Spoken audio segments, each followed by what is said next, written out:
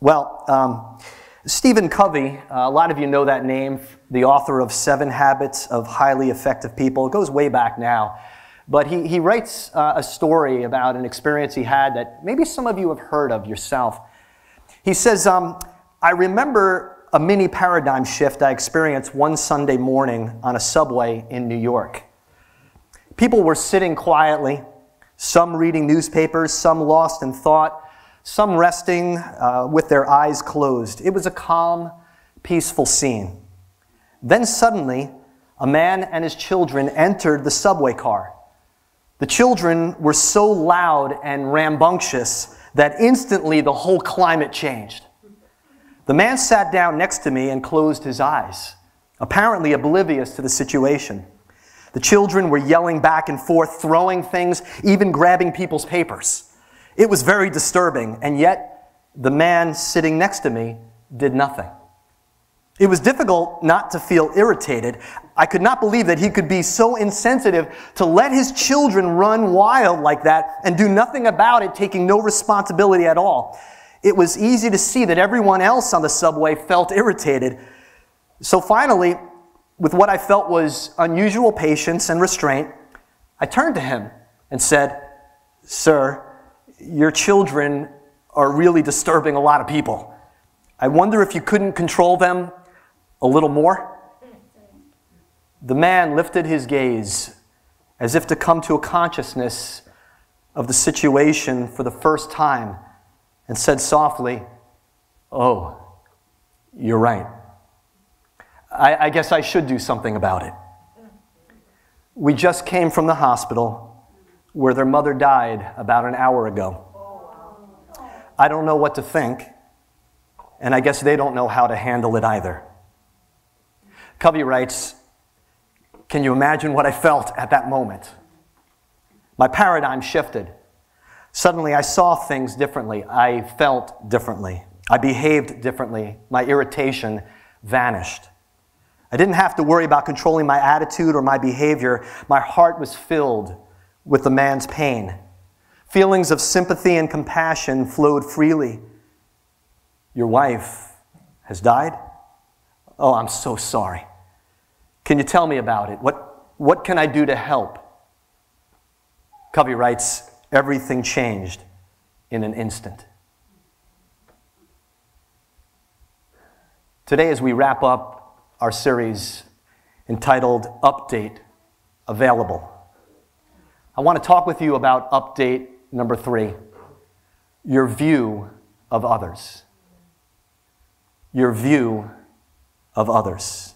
And as Covey's story shows us, so often we are viewing people through a faulty or incomplete lens. I'll never forget going with my oldest son when he was just a little boy with my wife, and I think he was just barely out of toddler stage at that point, but we knew that he needed help with his vision. It seemed that way, even though the pediatrician couldn't really determine anything based upon their tests. We were like, no, something's up here. And so there we are in the ophthalmologist's office, and the ophthalmologist is just getting a little irritated. And he's getting frustrated, and he's just saying there, Landon, just, sit down, like tell me what's on the screen there. And, and he just felt that Landon was just this inattentive, rambunctious child in that moment who didn't want to focus in and pay attention to what was on the screen. And as he ran more tests and did more things, finally, he came to realize that Landon was struggling more than even he, as the eye doctor, imagined to see what was on the screen.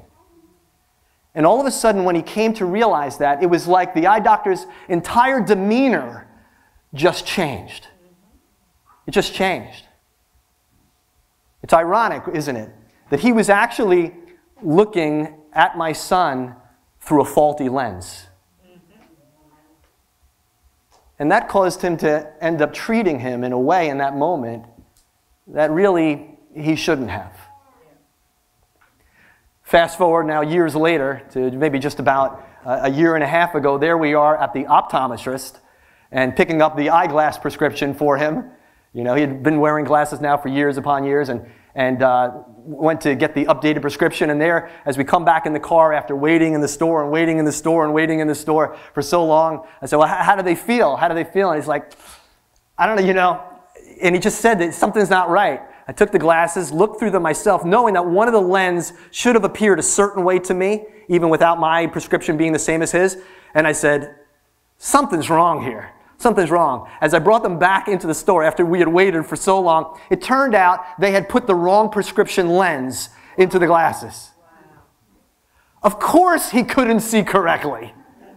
He was looking through a faulty lens. Wow. How often it is that you and I are doing the same thing. Yes. But unlike my son, we don't even realize it. We don't even realize it. We're looking at others around us, seeing them, making judgment calls on them, and we're looking through a faulty lens, and we don't even realize it. Yeah. As we come to Genesis chapter 4, we not only enter into the very first chapter of the Bible that covers the story of humanity after its fall, but we also enter into a chapter that gives us a snapshot of a world where humanity's view of others has become more and more distorted, more and more off. That in turn, we see leads to a more and more distorted treatment of others. Even a mistreatment of others that turns fatal. Picking up at verse 1 of chapter 4, we read, Adam made love to his wife Eve, and she became pregnant and gave birth to Cain. She said, with the help of the Lord, I brought forth a man. Later she gave birth to his brother Abel. Now Abel kept flocks and Cain worked the soil. In the course of time, Cain brought some of the fruits of the soil as an offering to the Lord. And Abel also brought an offering, fat portions from some of the firstborn of his flock. The Lord looked with favor on Abel and his offering, but on Cain and his offering he did not look with favor. So Cain was very angry, and his face was downcast. Then the Lord said to Cain, why are you angry? Why is your face downcast? If you do what is right, will you not be accepted? But if you do not do what is right, sin is crouching at your door. It desires to have you, but you must rule over it. Now Cain said to his brother Abel, let's go out to the field. While they were in the field, Cain attacked his brother Abel and killed him. Then the Lord said to Cain, where is your brother Abel? I don't know, he replied. Am I my brother's keeper? Let's pause in the text. I'll encourage you to read the rest on your own. Father, thank you for your word. As you're here, Holy Spirit, working, would you take your word, the sword of the Spirit, and drive it into our souls today, that we would never be the same. In Jesus' name, amen. Amen. I don't know about you, but I can't help but wonder, how in the world could Cain do this to his own brother? Now, I had some fights with my brother that was closest to me in age growing up, guilty of even giving a black eye at one point, and we did a lot of things. I went crashing through windows. We did all sorts of things, wrestling and fighting with each other. But for Cain to kill his brother, premeditated murder, to say the least. And I begin to wonder if there's not in this passage some clues as to what often takes place within the heart of humanity. How our treatment of others is directly impacted by our view of others. Please hear me, because it's as fresh as the news this morning once again. Our treatment of others is directly impacted by our view of others. So that when we begin to see others as less deserving than us, or as the reason for our struggles, the reason for our poverty, the reason for our lack of success, or the lack of peace in our lives, we can end up excusing all sorts of attitudes and behaviors toward them. Isn't that right? After all, we say, oh, they're the ones to blame for my mess. They're the ones to blame for my issues. They're the real problem, we say, when in fact, folks, the real problem might be right smack in the mirror. Right smack in the mirror. In fact, before we know it, we can begin to view them as almost subhuman, as something rather than as someone, and begin to treat them in ways that we would never want to be treated ourselves. In fact, notice the flow of events in our passage there in Genesis 4. We read once again, the Lord looked with favor on Abel and his offering, but on Cain and his offering he did not look with favor. Notice firstly that our view of others is often impacted by the fact that you're dealing with personal frustration and disappointment. You're dealing with personal frustration and disappointment. Unmet dreams, maybe. Unmet expectations. You were hoping things were going to go one way when in fact they went another. Listen, we can begin to talk about why Abel's offering was more favorable to God than Cain's. We'll hold that off for another conversation, even though it's all part of the text here. But the point that I want to focus on is that there was, I believe, as a result, great disappointment and frustration on the part of Cain. There just had to be. There had to be. Cain might have envisioned God honoring his offering and maybe elevating him to, as one of the guys where I used to work used to say, it's sort of the golden boy status. The golden boy status. And, somehow that he would have been the one to, well, I know it brings back memories not too long ago. He would have been the one to get the Oscar, to get the Oscar. That's an inside joke for the church here. He didn't get the Oscar. He didn't get the Oscar. And as a result, listen, a downward spiral began in his heart and mind, and his view of his brother began to change. His view of his brother began to change, and not for the better. Not for the better. You see, you might think, my view of others, how I see others, has nothing to do with how things are going in my own life. Oh, no? No, my view and how I see others has nothing to do whether or not things are going well for me. And I wouldn't be so quick to assume that. I would not be so quick to assume that. And I won't give you the saying about the word assume. Let me ask you, how do you view that other woman when she seems to have it all together and your life seems to be falling apart? How do you view that other woman when she seems to have it all together going for her and your life seems to be falling apart?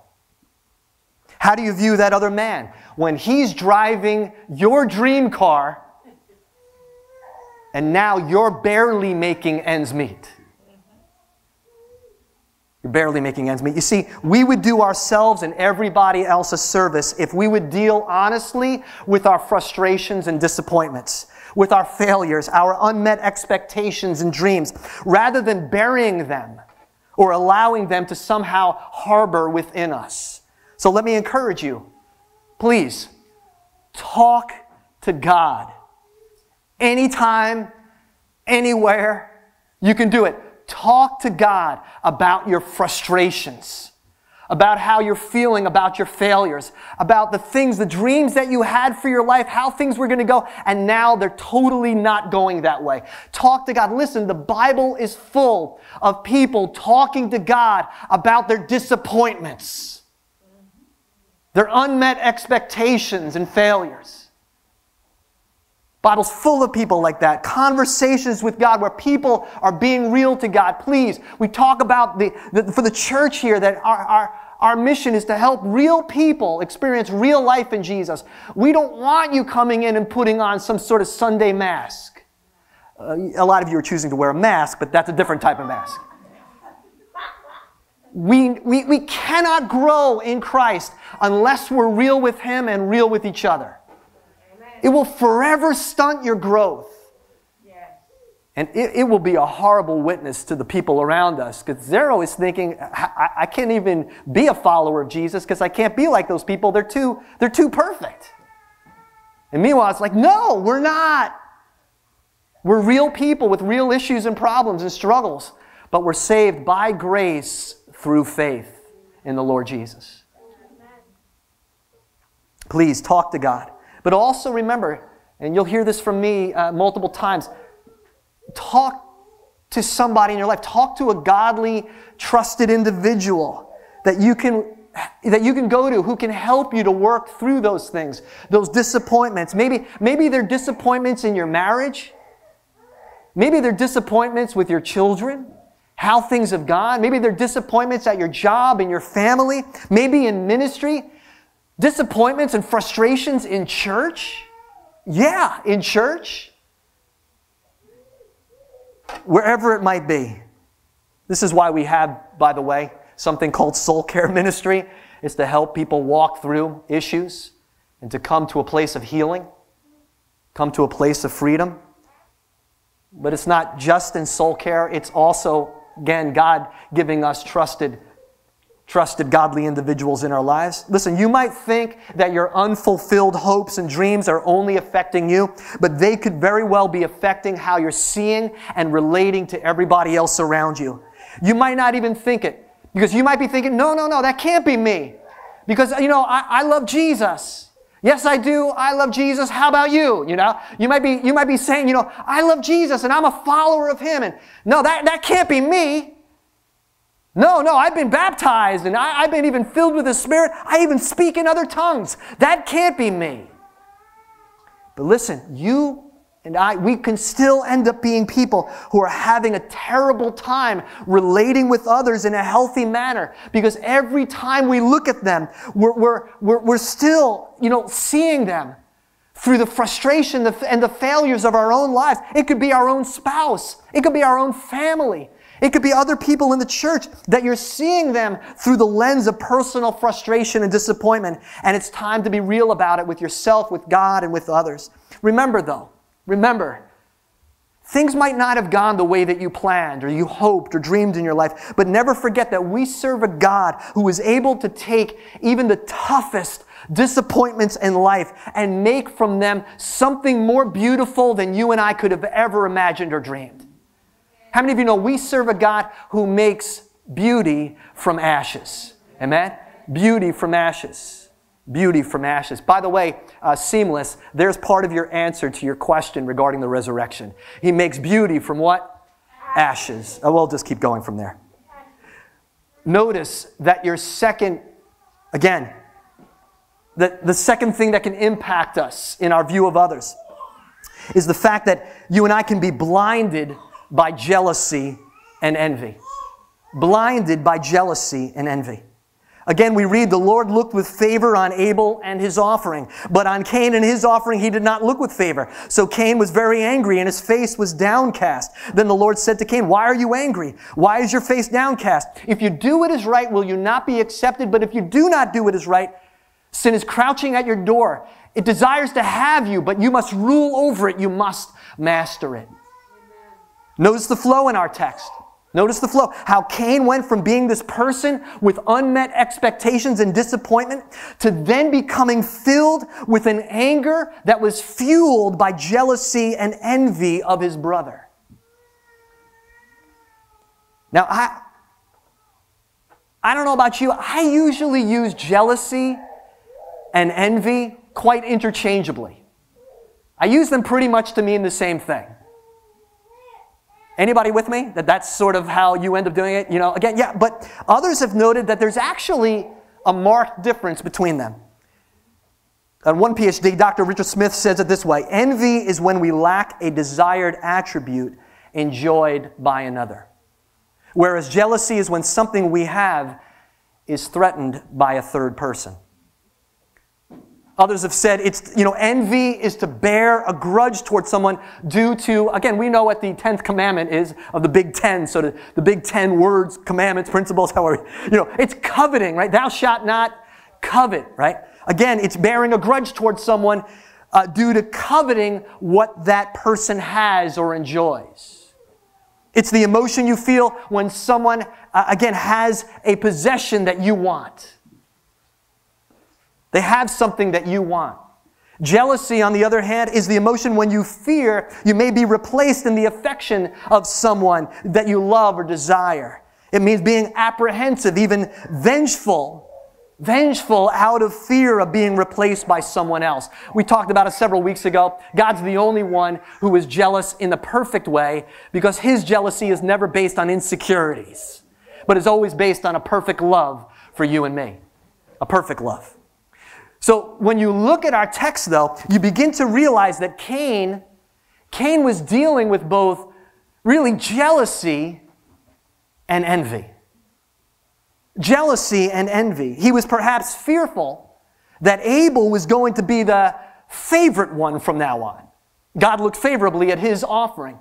God looked favorably at Abel's sacrifice, at his offering, not Cain's. And perhaps Cain was fearful that somehow he was maybe going to get knocked out of the beloved firstborn position, so to speak.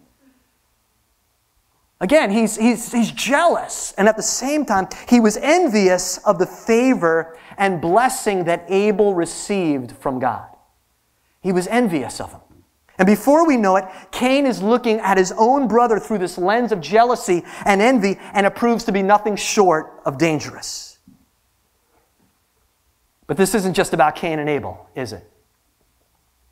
I hope you realize it's not. Jesus said, heaven and earth will pass away, but my words will never pass away. This is about how you and I can end up viewing people through a lens that I would call cracked. Not in the way my sons use the words cracked now. Cracked by jealousy and envy. A lens that's cracked by jealousy and envy, where we begin to view others from a position of fear and insecurity, where we get sucked into playing the never-ending comparison game. Why does she get a family like that? Why did he get that office? Why does she have a marriage like that? Why does he get the raise? Why did they get into that school and not me? Why did they get that role, that position, and not me? It's funny that I'm actually quoting Bette Midler here, but she's credited with saying, the worst part of success is trying to find someone who is happy for you. What's truth is truth. I don't really care about the source, so to speak, if it's true. Meanwhile, God's desire is that you and I would rejoice with those who rejoice. Amen. And that we would mourn with those who mourn. Yes. I'll put it this way. God's desire is that we would find great peace, contentment, and a humble confidence in who He has made us to be, as well as a joy in who He's made others to be and how He's chosen to bless them. Amen. This is God's desire for us. So that we would be able to say sincerely, man, I am so happy for him. She's incredible. I can't believe, man, the gifts and the skills that God has given her. Man, I can't believe how good He is at that. That is so amazing. Praise God. Praise God for the way God uses her. Praise God for the way God uses him.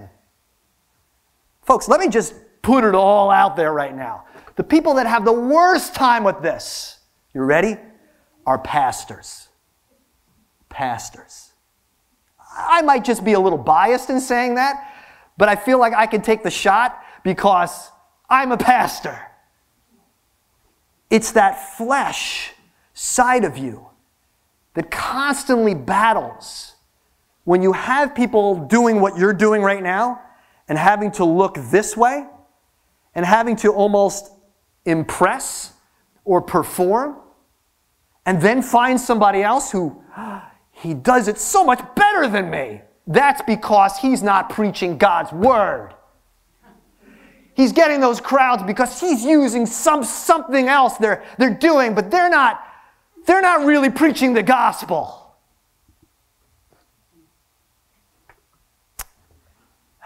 Man, it's hard for us, isn't it, to be able to go, she's just better than me. He is just blessed with just a larger portion of grace by God in this area than me. Praise God for the way that he just distributes his gifts abundantly. But differently. Yeah, we have a terrible time. We have a terrible time, and I just put myself out there, just saying, myself, we as pastors. It's something that we want to say, I must become greater and they must become less. No, John the Baptizer said, he must become greater and I must become less.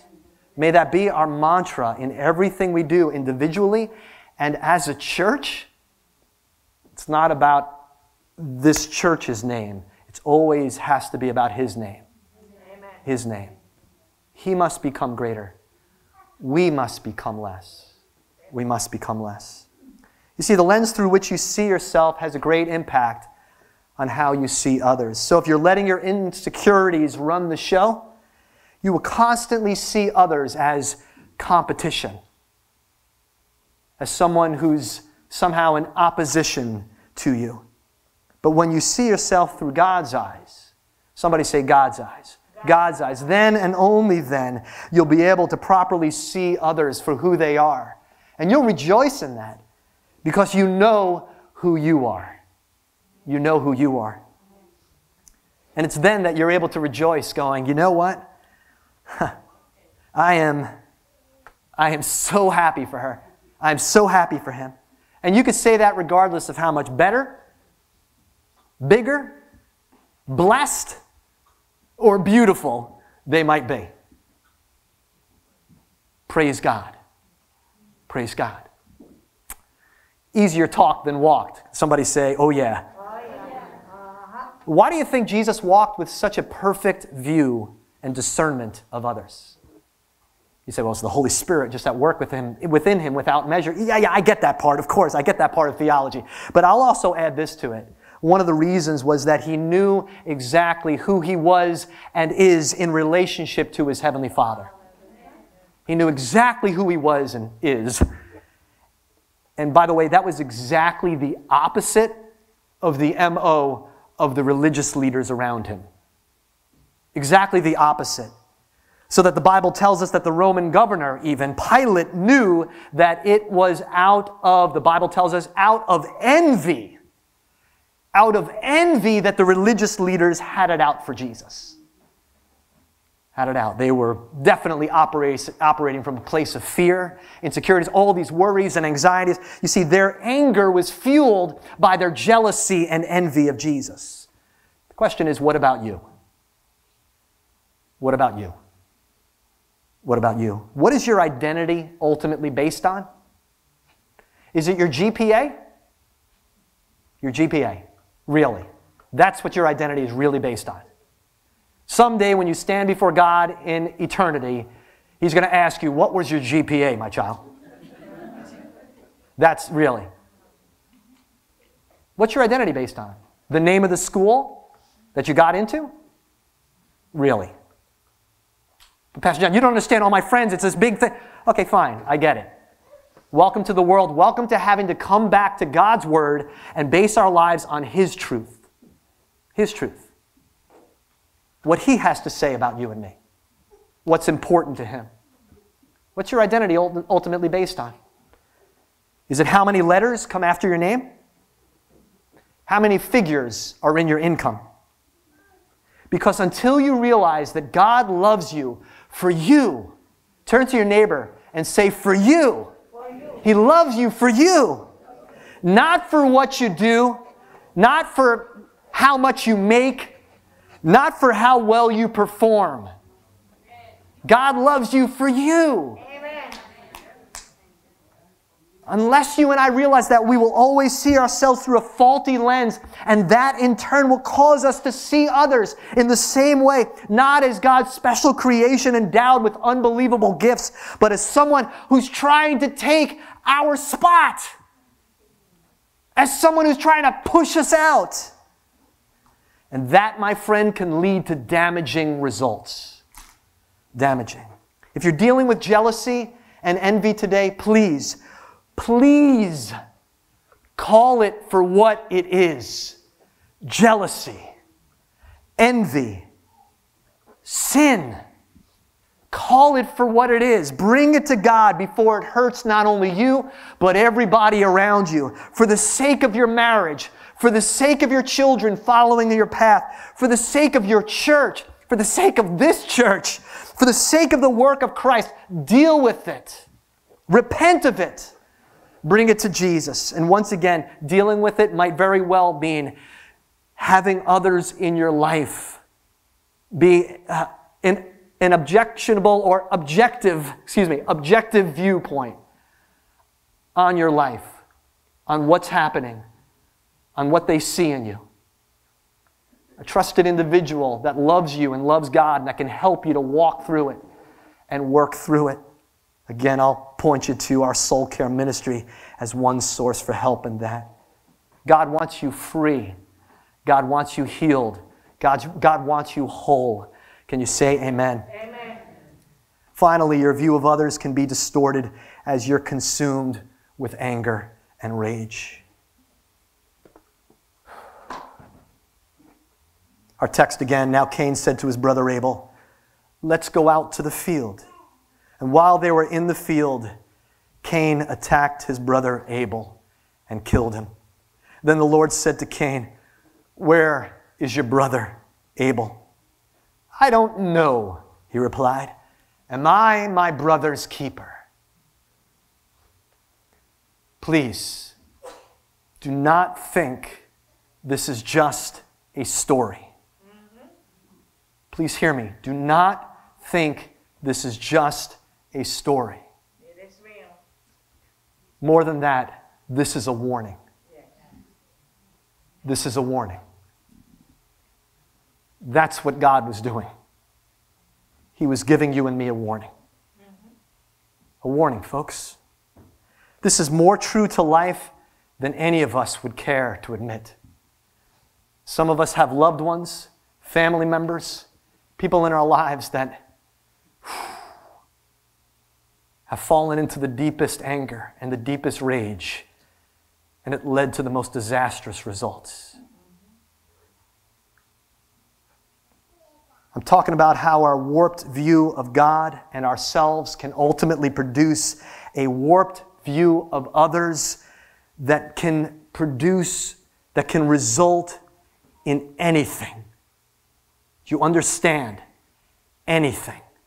We look at the stories and we say, I can't even imagine how that happened.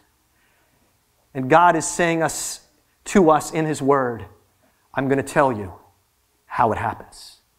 Watch as it unfolds. Watch.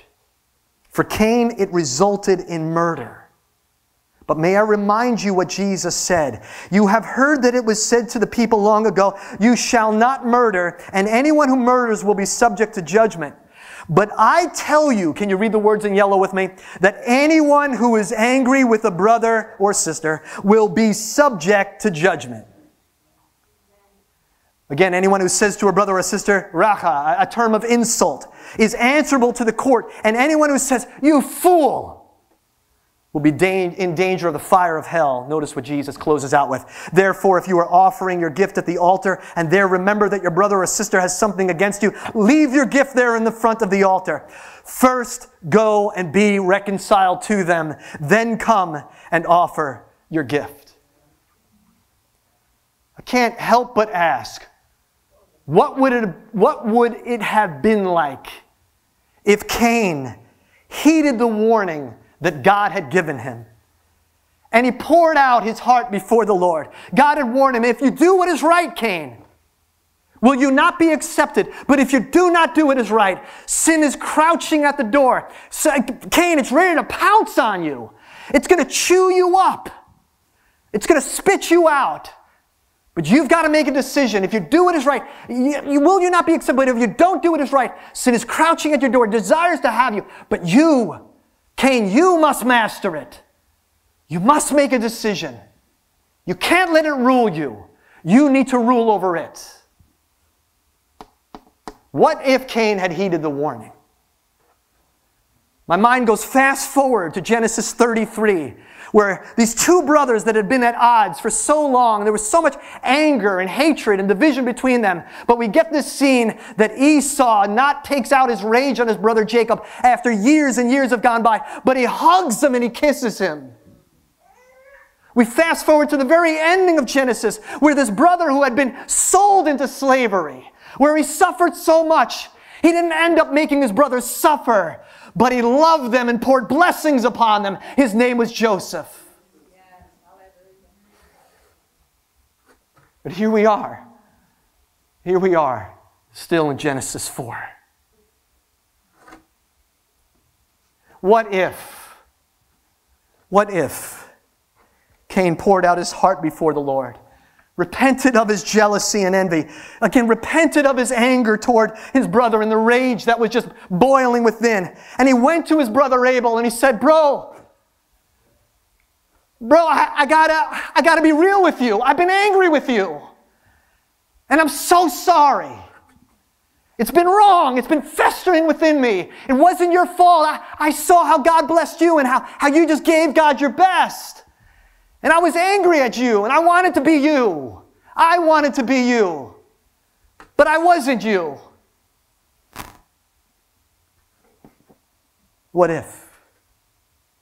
What if he said to him, I'm so sorry, Abel. I'm so sorry. I want to confess it to you, and I want to be real with you. I need to be accountable to you, brother. That's not the way it played out, though, was it?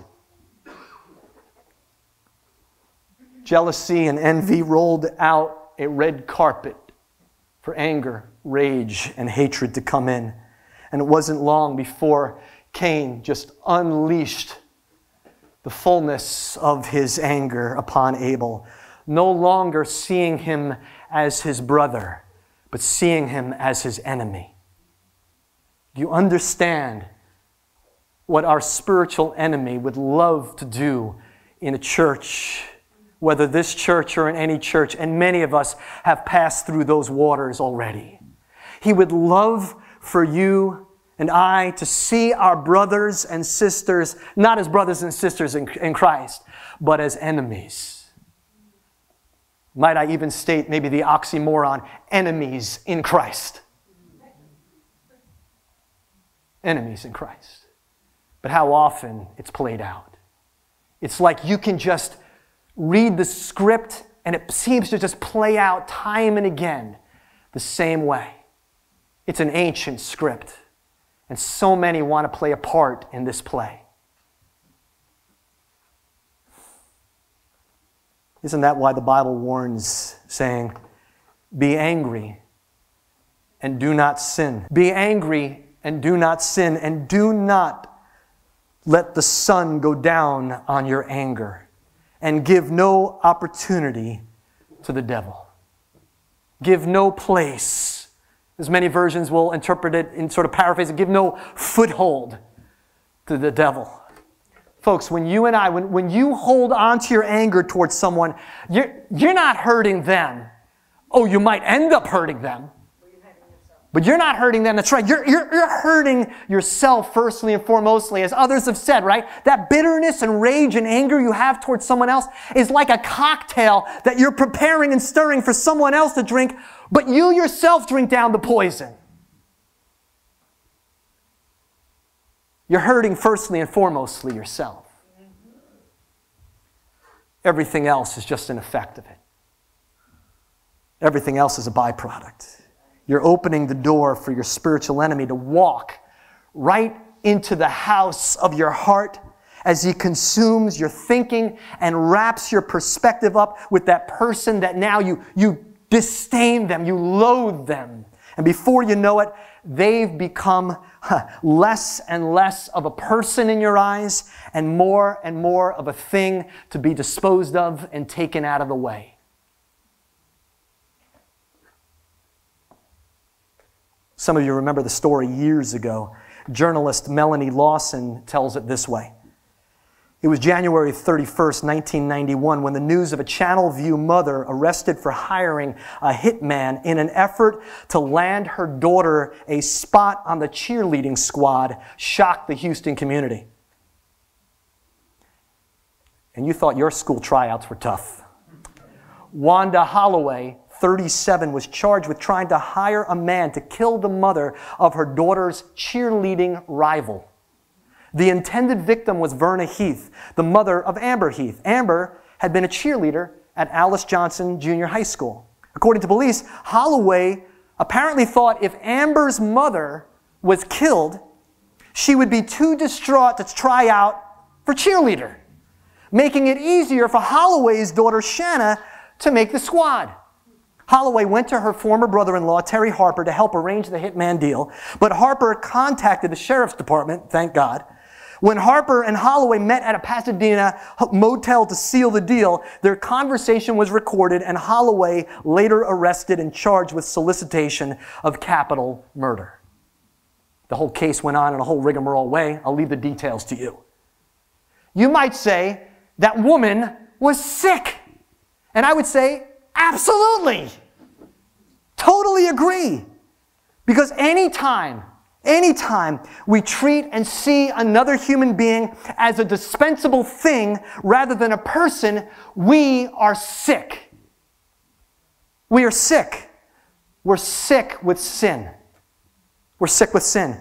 But that's exactly what happens when we allow our hearts and minds to become blinded by jealousy and envy that quickly turns into an all-consuming anger, whether it's toward an individual, folks, listen, or toward a group of people. Toward a group of people. We no longer see or treat God's image bearers as the special creations that they are. What about you? Is there a person that you've been angry toward? I mean, really angry toward. It doesn't take much, folks. It doesn't take much. I'm talking about the type of anger where, honestly, if you were truthful, and God totally sees it in you, and me anyway, that you actually wouldn't mind if something happened to that person. You wouldn't mind. They deserve it anyway, you think. She has it coming to her. He has it coming to him. Maybe you've been angry toward a group of people. And the way that you talk about those people is evidence just where your heart is. For out of the overflow of the heart, the mouth speaks. You might say, but John, you don't understand what she did to me. You don't understand what he did to me. You don't understand how they hurt me. You don't understand how those people treated my family. You don't understand. And I'd say, you're right. I don't. But God does. God does. And the very one who watched his one and only son be mistreated, brutally beaten, and crucified for crimes he did not commit, is the same God and Father who heard his only Son cry out on the cross saying, Father, forgive them, for they know not what they do. And folks, Jesus was not only giving up his life for our sins, but the Gospels are clear. He was giving us an example to follow. The New Testament is very clear, and the early church knew that. Would you hear me? The early church knew that, so much so that the dying words of the very first martyr of the church named Stephen were these: Lord, do not hold this sin against them. They knew this was more than just Jesus dying on the cross for our sins. This was Jesus blazing a path for us to follow. This was Jesus showing us how we are to act toward our enemies. We see even in the midst of his mistreatment there, Stephen knew that he was to treat his persecutors in a way that was different. And he saw them not as those whom he wanted to get vengeance upon. He saw them still as those whom he wanted to see saved, rescued from the wrath, the judgment of God. His view of them as those whom God loved and who God sent his Son for did not change based upon their treatment of him. What about you? Do you need an update today? We've been talking through this series about an update available, an update that God wants to give us, an updated view of himself, an updated view of ourselves, and today an updated view of others. There's an update available. Would you stand with me across this room?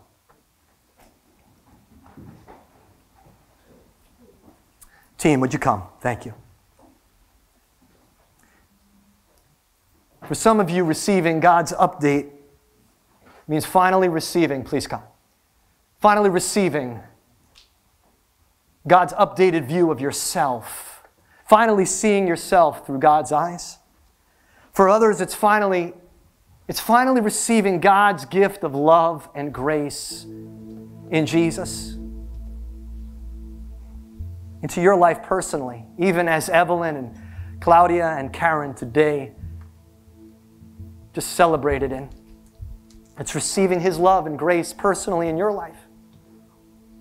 It's an update that God wants you to download in your soul. For some of you today, it's coming to terms with the fact of who you are and who you're not. One man has even written about the gift of limitations that God has given us. And it's okay. It's okay to be able to say, praise God. Praise God for the way he's made him or her. And you know what? I don't have those gifts, and that's okay. It's okay. It's coming to terms with who you are and who you're not. And that's a healthy, godly step in being able to receive an updated view of ourselves and others. For some of you, it's calling the jealousy, the anger and rage in your heart for what it is. It's confessing them today as sin and saying, God, I don't want to continue to give way to the acts of my flesh, that sinful nature in me, of this jealousy, this rage, and this envy in my heart, God. And today is a day where God's saying it's time to make a turn. It's time to turn from them. It's time to confess them and experience his healing, his forgiveness, his freedom in your life. It's repenting from them and finding forgiveness in Christ. For some of you today, it's going to be a day where, as I call you just to begin to come, that God's just saying it's time for you to start praying and start praying his blessings on those that have hurt you. Praying his blessings on those that have mistreated you. For some of you, it will be saying, no, I can't go to this altar right now. I need to send a text message to somebody first. I need to make things right. I need to send an email to somebody right now as I sit in my pew. I need to go to somebody in this room and make things right and say, I'm sorry.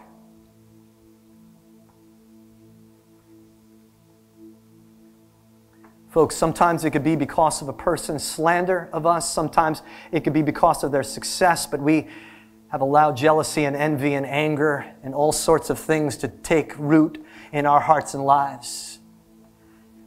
And I pray today would be a day where you turn from them. As Kivian and the team just lead us in this song in just a moment, I'm just going to invite you to come. Just find a place, just to pray. Maybe standing, maybe kneeling, maybe sitting. Just spend some time talking to God spread out here. You can just take this time, if you're watching online, that you would do business wherever you are.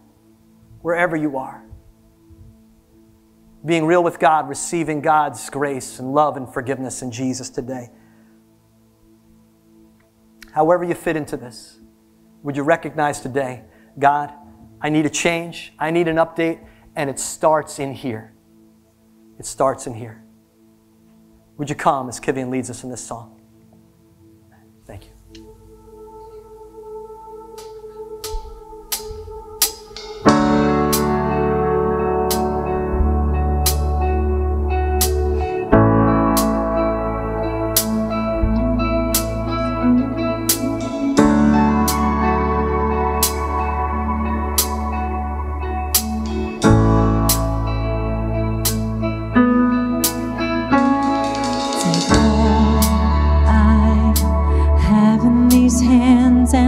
multiply, God, all that I am, and find my heart on the altar again. Set me on fire, set me on fire. Take all I have in these hands and multiply, God, all that I am, and find my heart on the altar again. Set me on fire, set me on fire. Here I am, God, arms wide open,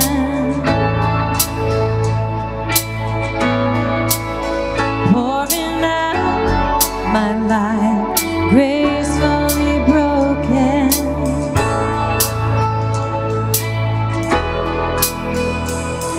My heart stands in awe of your name. Your mighty love stands strong to the end. You will fulfill your purpose for me. You won't forsake me, you will be with me.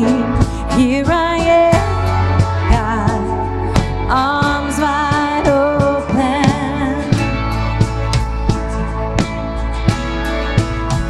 pouring out my life, gracefully broken.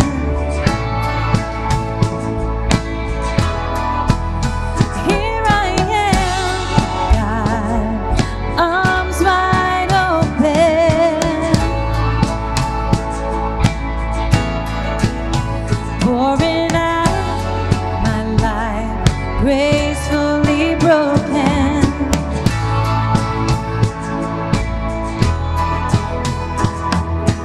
All to Jesus now, all to Jesus now. Make it your prayer across this room.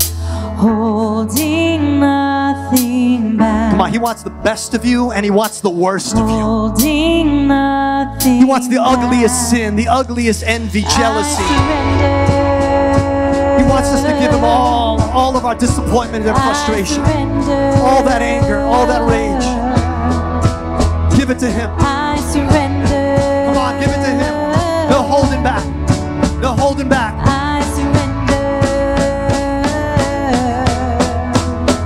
Here I am, God, arms wide open.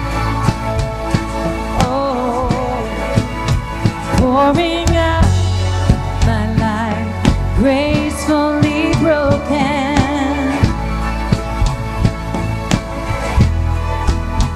Here I am, God, arms wide open.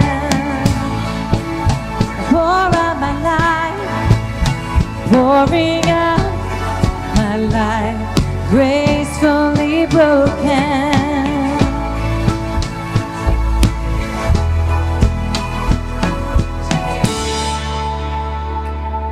Give you our all.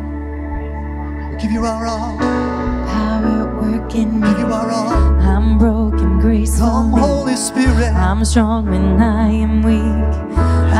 I will be free. Come, Holy Your Spirit. power at work in me. Come, Holy Spirit. I'm broken, gracefully. Come, Holy Spirit. I'm strong when I am weak. Free your children, Lord. I Free will your be children, free. Lord, today. Your power at work in me. Free your children, I'm Lord. broken, gracefully. Set us free, I'm God. strong, I am weak. Set us free, God.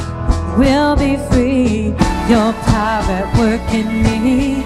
I'm broken, gracefully. You're strong when I am weak. I will be free.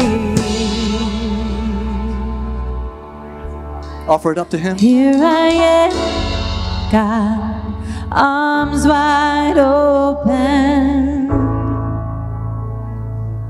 Nobody can pray this prayer for you. pouring out my life, gracefully broken. Hallelujah. Hallelujah. Here I am, God, arms wide open. Pour it out. Pour it out. Pouring out my life, gracefully broken. We thank you, Lord. Father, we thank you. Holy Spirit, we thank you for meeting with us today. Thank you for the work that you're doing in hearts and lives, God, all throughout this service today, both here and online. Lord, thank you. God, we stand in awe of you. We thank you for allowing us the privilege to be in your house and be able to face, Lord God, your word. And Lord, not simply walk away from your word today, but Lord, to see ourselves in light of your word, God, and to ask you and allow you to make the changes that you want to make in our hearts and lives, and to help us to do our part. We thank you, Lord. God, may we see others, God, the way that you want us to see them. These altars will remain open as others are praying. Please be mindful of that. Stay as long as you want. Come if you need special prayer. Let me bless you. Just be mindful of those that are praying. Now go, as God's word says, as God's chosen people, holy and dearly loved. Clothe yourselves with compassion, kindness, humility, gentleness, and patience. Bear with each other and forgive one another if any of you has a grievance against someone. Forgive as the Lord forgave you. And over all these virtues, put on love, which binds them all together in perfect unity. In the name of the Father, and of the Son, and of the Holy Spirit. And everyone said, amen. Amen. God bless you. The Lord be with you. Please be mindful of those praying, and know if you need prayer, others will be here to pray with you. God bless you.